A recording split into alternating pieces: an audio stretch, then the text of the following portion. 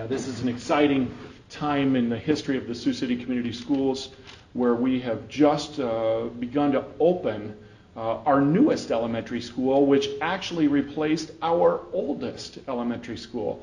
The former Bryant Elementary that stood at this location was actually created in the late 1880s, which wasn't last century, but the century before. And after quite a long process of working with our city and working with the community to understand the best location to replace Bryant, we built the new Bryant Elementary just right where the old one once stood. And so it's been a long process. It's been a good process. We engaged our staff members and our students had to spend a little time on another campus for a few years while we were constructing this school. But we are very happy with the results. It took a long time for us to get to this particular project, and the reason why is because it's in the central corridor. There's not a 10-acre plot of land sitting anywhere that was just unused. And so it took us a long time to look at, I believe, 7 different potential building sites before we settled on this particular site, which is the site where Bryant once stood, but it's larger than where Bryant once stood. The city was a great partner to us as they helped us close a short section of a road that was in this community, 30th Street, if you will. And the architect and the community members as we wrestled through the very difficult decision of where to place this. And I think when people come by, drive by, or even come in and visit the school, they'll be very happy with the result.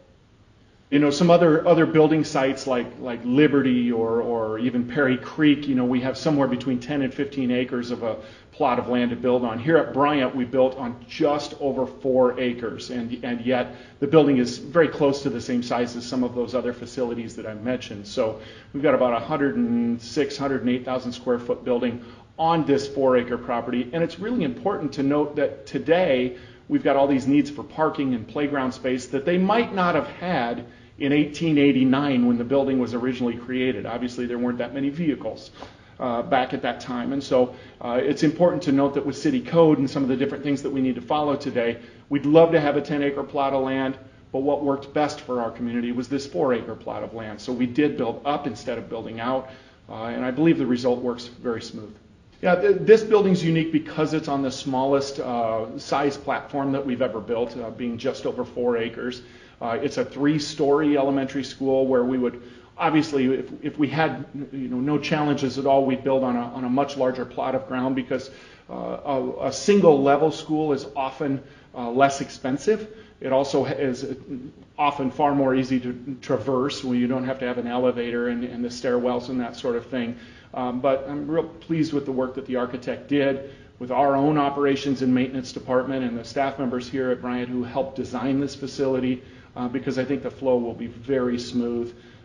It's not the same as maybe some of the others that we've opened most recently, but I think it will serve students very well. You know, I'm thankful that we ended up with the project that we did. Early in the process, we had looked at another area near here where we could spread out a little bit and do some things. But when we had a community member that stepped forward and said, we think you could do it right here on the site, and that community member, John Gleason, even helped us with some architects' work going forward. And in doing so and in creating this design, I think the flow is really nice. I mean, we don't have often the stairwells that have such big bright windows in them like you'll see when we do a tour later today, because in many of our schools we don't have stairwells because it's a single story school.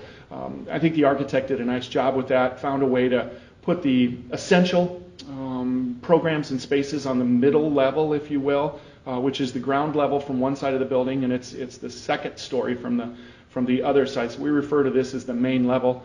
It has a lower level and an upper level as well, and I think it's as accessible as it can be with a multi-story building.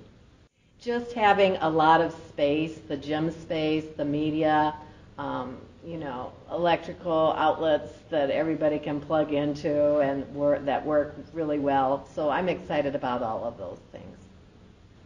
Everybody misses the old one, and we miss certain spots in it, and you can always remember even the smells and the locations of things, and so people often refer to, for example, we had a workroom in the old building that was pretty It was like a closet, kind of, and so we have lovely new workrooms now, and we really enjoy our new space. But we always think back to that. So we had many good times in the old building and happy memories there, and we're excited to make new memories here at Bryant School.